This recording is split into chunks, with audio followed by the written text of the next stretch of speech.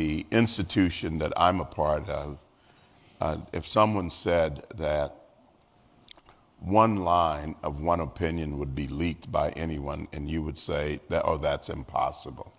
No one would ever do that. It was beyond anyone's understanding, or at least anyone's imagination, that someone would do that.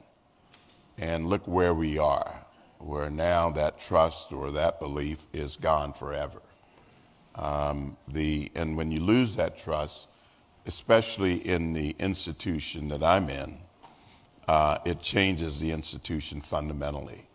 You begin to look over your shoulder. It's like kind of an infidelity. Anybody who would, for example, have an attitude to leak documents, that general attitude is your future on the bench.